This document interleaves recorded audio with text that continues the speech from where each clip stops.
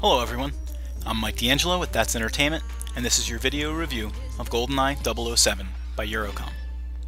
As classic games go, GoldenEye 007 is probably one of the ones that are most fondly remembered.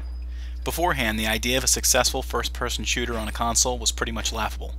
After that, the platform changed entirely, opening the door for tons of other titles and even genres. James Bond games have come and gone, but none have come close to living up to the unrivaled hype that the Nintendo 64's title instilled in its fanbase.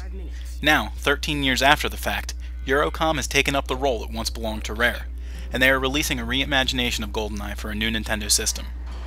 But, with only a name in common, is GoldenEye 007 for Wii set to suffer from the same indifference as the other Bond games? MI6 has given us the go-ahead on the mission.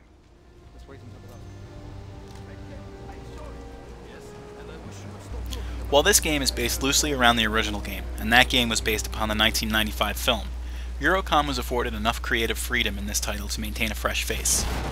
In the new canon, GoldenEye 007 takes place with Bond, with Daniel Craig's likeness, investigating a Russian terrorist organization along with his friend, another 00, Alec Trevelyan. Together, the two invade the hidden facility in Archangelsk that supposedly hides a large weapons cache. The basic structure of the game will feel familiar to fans of the original, but there are plenty of surprises to keep you entertained. Not everything plays out the way you expect, leaving you more open to some tricks in the storytelling.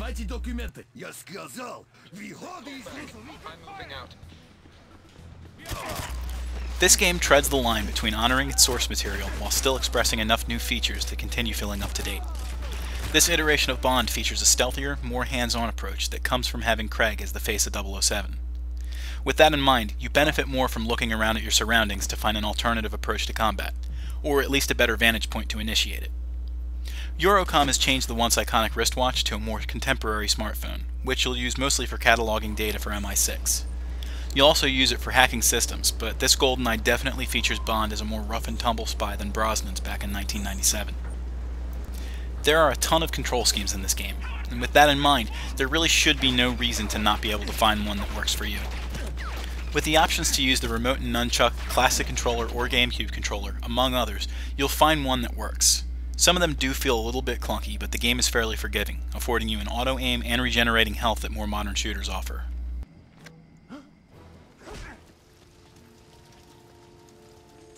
We've come a long way since the original GoldenEye 007 for the Nintendo 64, but the graphics in this game make it look like only several short steps. There have been plenty of games that blow this one out of the water, visually speaking. Whereas the design is fairly impressive, the physicality of everything seems weak by comparison. There's also an overly dark feel to many of the levels, leaving you running blind at some points.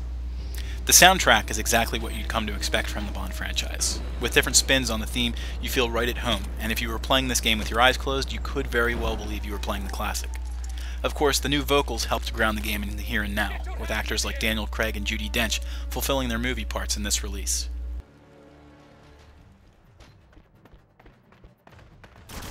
With the multiplayer being a huge component that people will remember fondly from the original, a lot of focus needed to be stressed in this reimagination.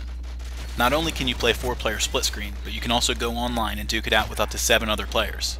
Things feel a little disjointed at some points, especially dependent on your controller scheme.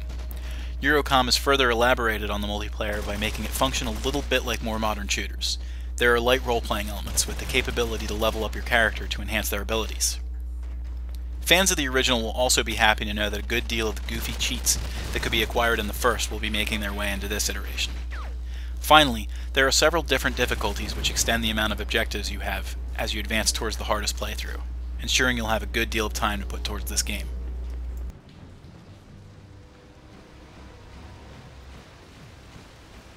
GoldenEye 007, the original, set ridiculously high standards for any potential retread to follow. This game doesn't meet that bar, but it would have been ridiculous to consider that possible. While the offerings are far-reaching, they do end up feeling a little rushed at some points. If the developer had a little more time to polish this game, it would have certainly been the better for it. As it stands, it is a fun title that is a welcome addition to the Wii's catalog. That's Entertainment awards GoldenEye 007 a score of 8.5 out of 10.